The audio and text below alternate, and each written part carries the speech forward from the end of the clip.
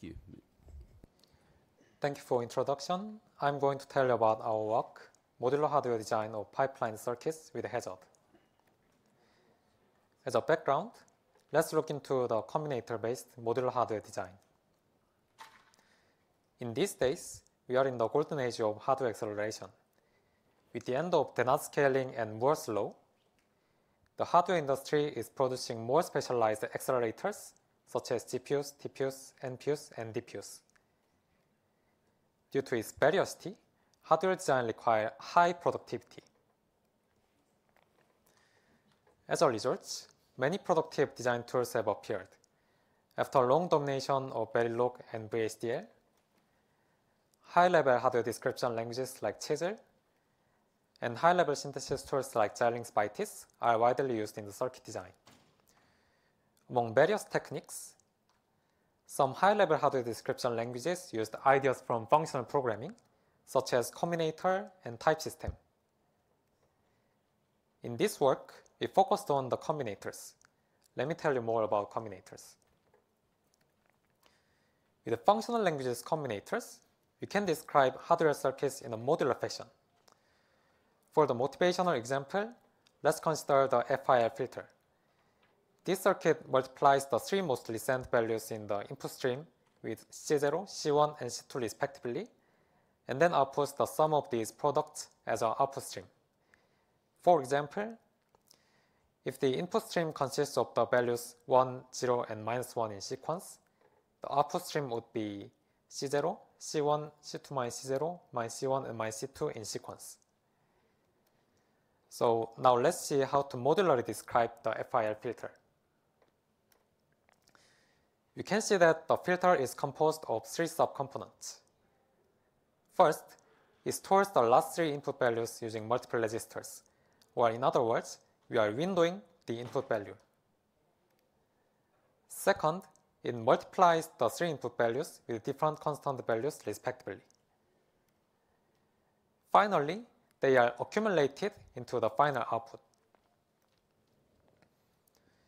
We can modularly compose these subcomponents with combinators. More specifically, you can construct the module by chaining the combinators. The first window combinator transforms the input value to multiple input values by instantiating registers. Similarly, the second map combinator multiplies the three input values and the constants. And the final sum combinator accumulates the values to produce the final output. As you can see, you can modularly construct the FIL filter from its subcomponents by just chaining the combinators. It makes it easy to understand the data and control flow, and also reduce the error-prone tasks in connecting wires.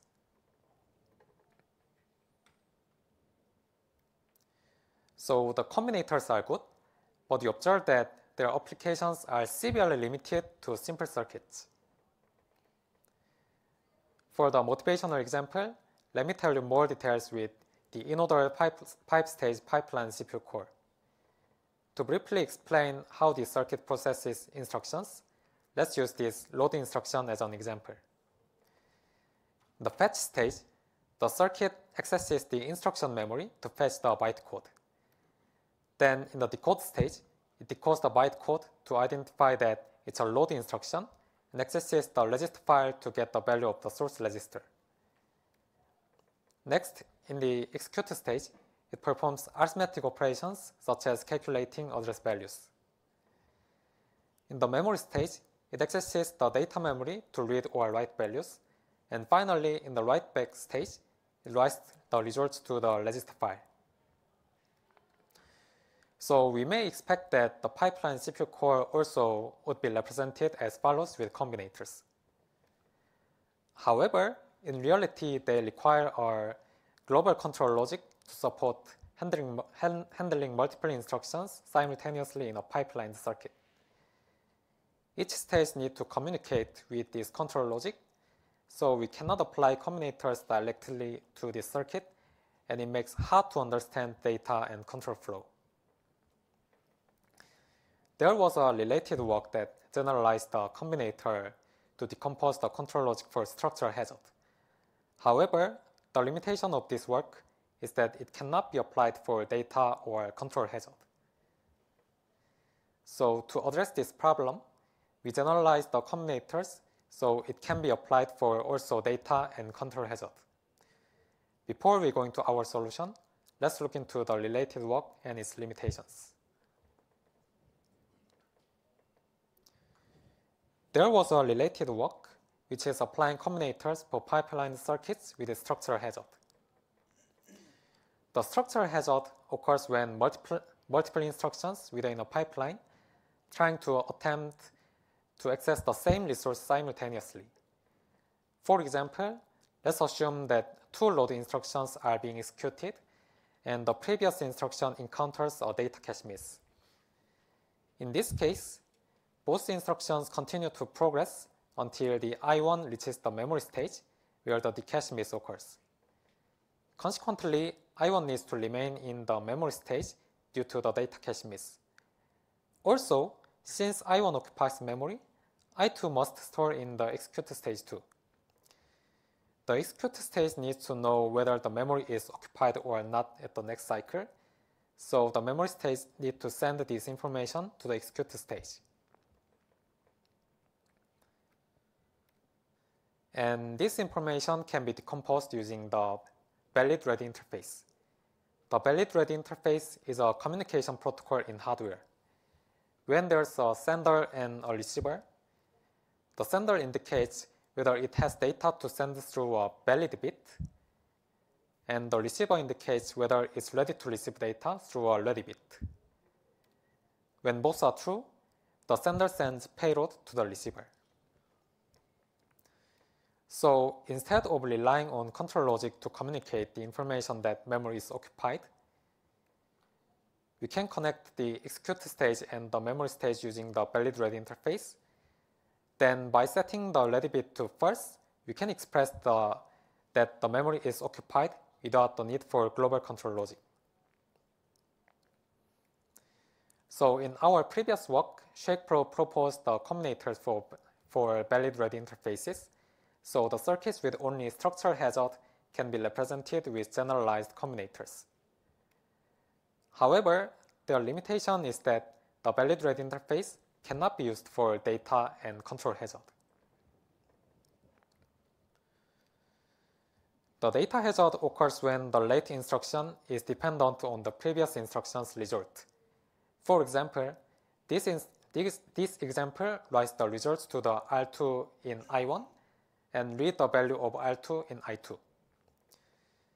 Then both instructions continue to progress until the I2 reaches the decode stage where the read of R2 occurs. Here, I2 needs to remain in the decode stage because the result of R2 is unavailable now.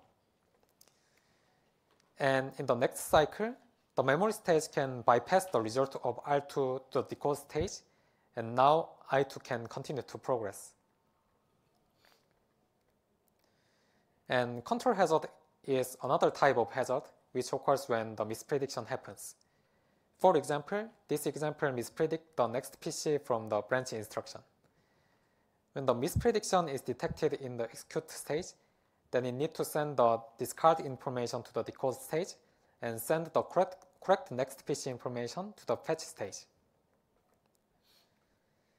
So to deal with this data and control hazard, we need to send these signals to backwards through the control logic. However, these values cannot be expressed with the valid-ready interface with two reasons. First, the backward signal needs to be wider. For example, the information that memory is occupied can be expressed with a 1-bit ready signal.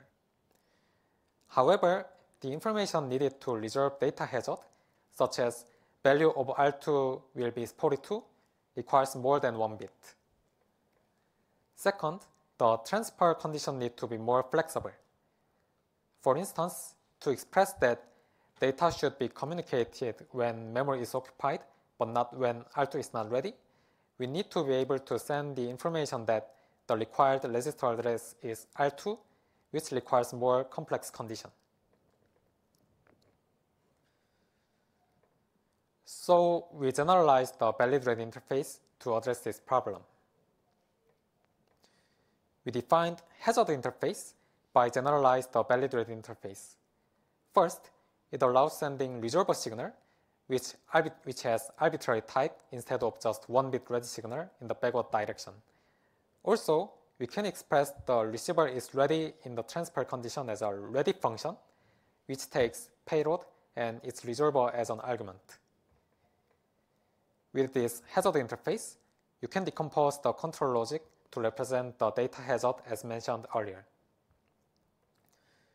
For example, the execute stage sends the address of the register being processed later and the data value that can be bypassed to the decode stage as backward signal. Then the payload can be transferred if there is a data can be bypassed while there is no stored. We also provided syntax for defining the hazard interface so that it can be used in the code. Users can specify the type of payload and resolve for the hazard interface. They also are able to write a ready function that takes payload and resolver as inputs and outputs the Boolean value which represents the ready condition. This definition is quite general. For example, valid read interface is an instance of hazard interface. In here, the type of resolver signal is just Boolean value, which corresponding to the ready bit, and the ready function is just the resolver signal itself. And it can also be used to represent the interface between the decode stage and the execute stage. In here, the resolver signal contains bypassed register's address, which has type U8, and bypassed register's data, which has type option of U32. The ready function here checks there is a bypassed data while it is not stored. Using such hazard interfaces, it's possible to represent a pipeline CPU core by decomposing the global control logic into combinators. Also, each stage is further decomposed into more primitive combinators.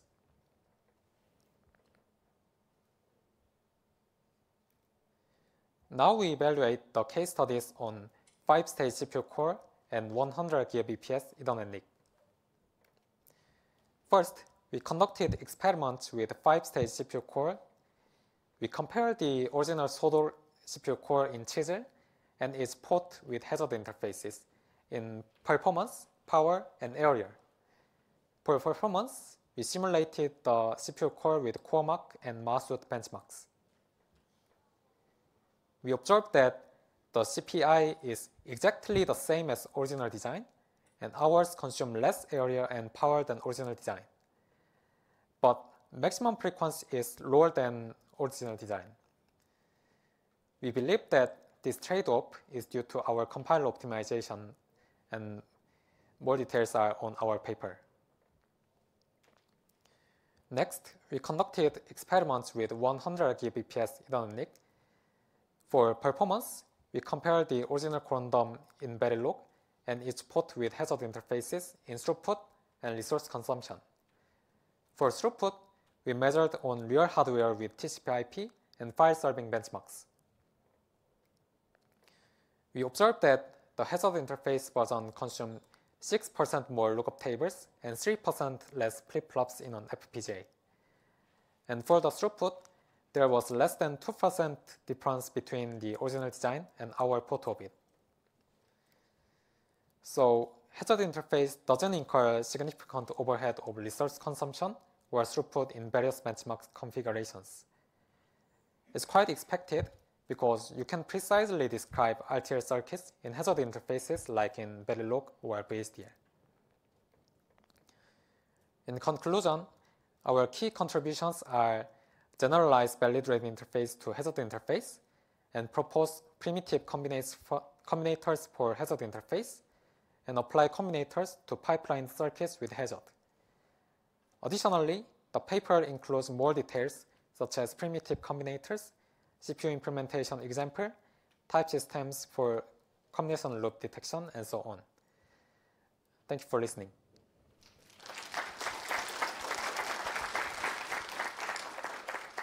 Thank you. We have time for questions.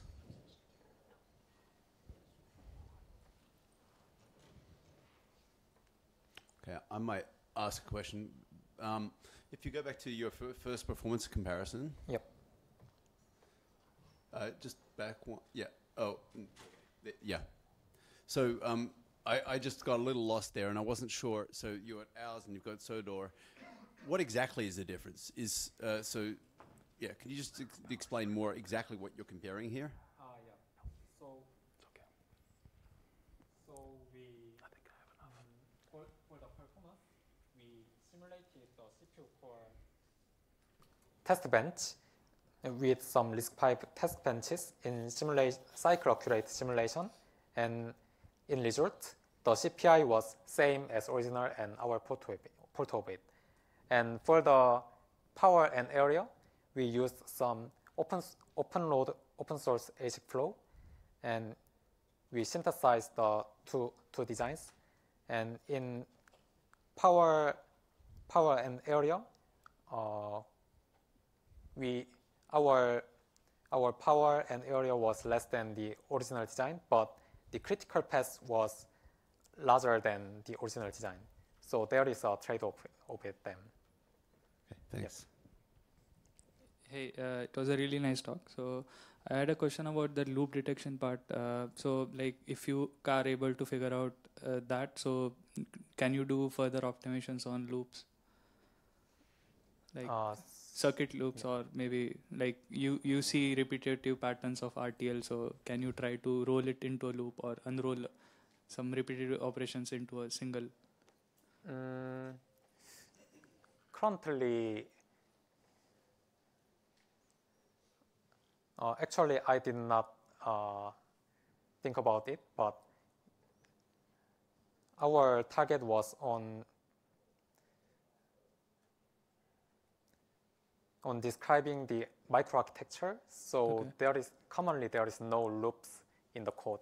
Okay. Yeah. So I think I need to think about it more. Okay. Yeah. I'll talk to you offline. Thank you. Thank you. Hi. I had a question about the whole combinator part you proposed. Do you have like a working? It wasn't really quite clear to me if you had like an actual like working implementation of that in a very specific language, and if so, like what are the like things you're targeting? Like, are you sort of targeting system Verilog like other generators, or are you sort of like how?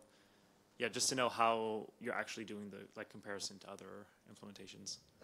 Actually, we built a domain-specific language which is embedded in Rust. Yeah. So and then users can write code in Rust. And we implemented a compiler that transforms the Rust our DSL to the Verilog, and we used that generated Verilog code as an